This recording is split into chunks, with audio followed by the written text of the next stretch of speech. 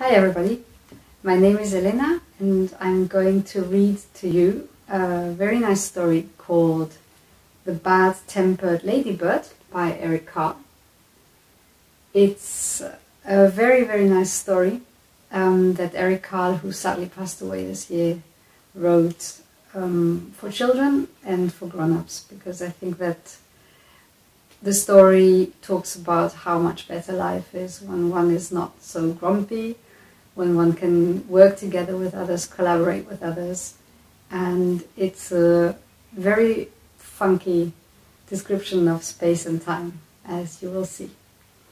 So this is what it looks like. This is the cover of the book, and I'm going to be showing you every page so that you can follow the story with me. So this is The Bad Tempered Ladybird by Eric Carle.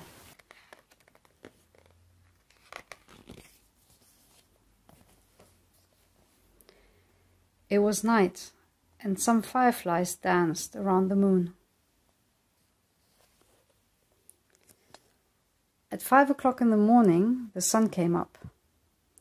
A friendly ladybird flew in from the left. It saw a leaf with many aphids on it and decided to have them for breakfast. But just then, a bad-tempered ladybird flew in from the right.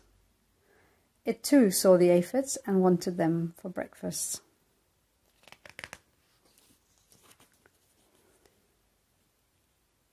"Good morning," said the friendly ladybird.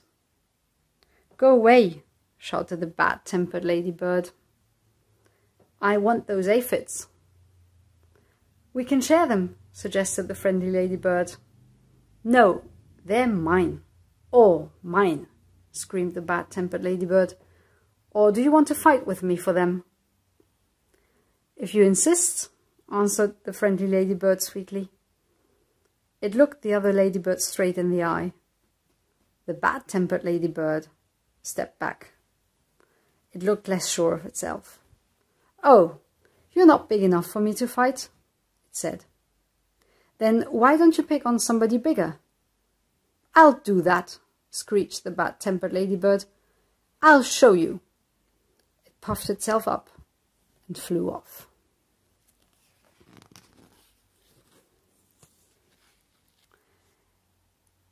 At 6 o'clock, it met a wasp. "Hey you," said the bad-tempered ladybird, "want to fight?" "If you insist," said the wasp, showing its stinger. "Oh, you're not big enough," said the bad-tempered ladybird, and flew off. At 7 o'clock, it saw a stag beetle. "Hey you," said the bad-tempered ladybird, "want to fight?" "If you insist," said the stag beetle, opening its jaws. "Oh, you're not big enough," said the bad-tempered ladybird, and flew off. At 8 o'clock, it came across a praying mantis. "Hey you," said the bad-tempered ladybird, "want to fight?" "If you insist," said the praying mantis, reaching out with its long front legs. "Oh, you're not big enough," said the bad-tempered ladybird, and flew off. At 9 o'clock, it almost flew into a sparrow. "Hey you," said the bad-tempered ladybird, "want to fight?" "If you insist," said the sparrow, opening its sharp beak. "Oh, you're not big enough," said the bad-tempered ladybird, and flew off. At 10 o'clock, it saw a lobster. "Hey you," said the bad-tempered ladybird, "want to fight?" "If you insist," said the lobster, stretching its claws. "Oh, you're not big enough," said the bad-tempered ladybird, and flew off. At 11 o'clock, it bumped into a skunk. "Hey you," said the bad-tempered ladybird, "want to fight?" "If you insist," said the skunk, starting to lift its tail. "Oh, you're not big enough," said the bad-tempered ladybird, and flew off. At 12 noon, it spotted a boa constrictor. "Hey you," said the bad-tempered ladybird, "want to fight?" If you insist, said the snake. Right after lunch. Oh, you're not big enough, said the bad-tempered ladybird, and flew off. At 1 o'clock, it happened upon a hyena. Hey you, said the bad-tempered ladybird, want to fight? If you insist, said the hyena, laughing eerily and showing its teeth. Oh, you're not big enough, said the bad-tempered ladybird, and flew off. At 2 o'clock, it met a gorilla. Hey you, said the bad-tempered ladybird, want to fight? If you insist, said the gorilla, beating its chest. Oh, you're not big enough, said the bad-tempered ladybird, and flew off. At 3 o'clock, it ran into a rhinoceros. Hey you, said the bad-tempered ladybird, want to fight? If you insist, said the rhinoceros, lowering its horn. Oh, you're not big enough, said the bad-tempered ladybird, and flew off. At 4 o'clock, it encountered an elephant. Hey you, said the bad-tempered ladybird, want to fight? If you insist, said the elephant, raising its trunk and showing its big tusks. Oh, you're not big enough, said the bad-tempered ladybird, and flew off. At 5 o'clock, it met a whale. Hey you, said the bad-tempered ladybird, want to fight? But the whale didn't answer at all. You're not big enough anyway, said the bad-tempered ladybird, and flew off. At 5:15, the bad-tempered ladybird said to one of the whale's flippers, Hey you, want to fight? But it got no answer, so it flew on.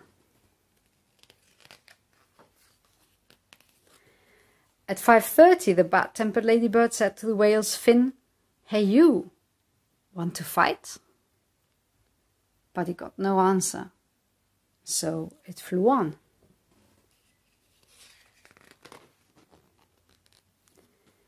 At 5:45, the bad-tempered ladybird said to the whale's tail, Hey you, want to fight? And the whale's tail gave the bad-tempered ladybird such a slap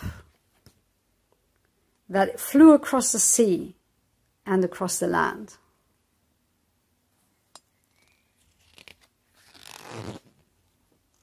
At 6 o'clock, the bad-tempered ladybird arrived right back where it had started from. Ah, there you are again, said the friendly ladybird. You must be hungry. There are still some aphids left. We can have them for dinner. Oh, thank you, said the wet, tired, and hungry ladybird.